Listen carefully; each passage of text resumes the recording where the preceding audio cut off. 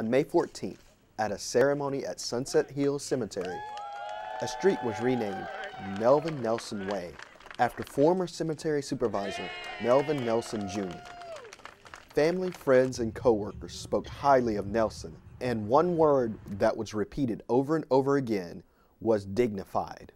Everyone that spoke described how much he loved working at the cemetery and his knowledge of the placement of the graves there. It meant a lot to him that each grave was taken care of for the families that would be visiting the final resting place of their loved ones. The Melvin Nelson Way is an example to each of us of how to live our life.